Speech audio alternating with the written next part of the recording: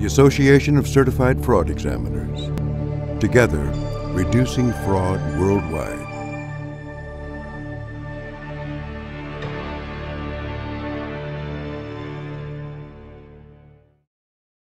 Engaging clients is about relationships. It's about building the relationship.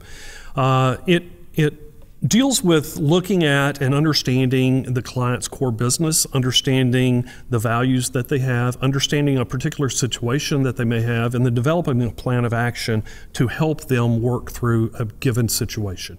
Defining the scope of engagement is critical. It may change over time, but your initial scope is what you prepare your documents, prepare your agreements and understandings around, and it's also what you develop your plan of action around. So scope is actually absolutely critical to an investigation. And as I said, it changes and frequently does change over time. And that's why it's critical and very important. First of all, to make sure that they're understand that you're bringing value, we look at things from a multi-different standpoints. The client may want you to bring the investigation to a conclusion for a criminal prosecution. Well, at the same time, the same investigative steps that are used many times for the criminal prosecution are also relevant to a civil process or an insurance recovery process.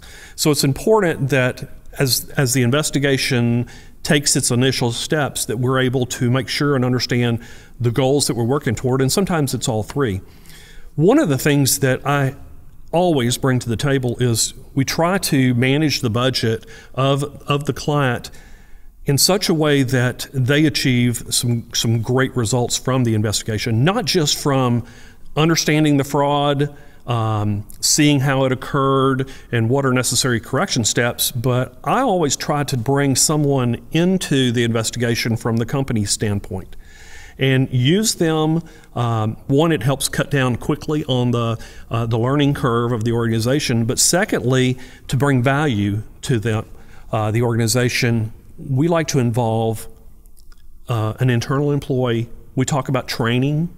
We share our ideas, we share our understanding. So at the end of the day, they have an employee trained on fraud investigation, and they know the steps that we went through in processing and moving through that. So training is a great way to value add your service to an organization. One of the biggest misunderstandings that I've seen is not been from my perspective of dealing with the client, but I've been brought in to clean up the mess of another. And what I learned from that is something that I've preached to my employees for years, and it's the importance of the seventh case. It's not the first case you get, but it's the seventh case, and it could be 5 or 10.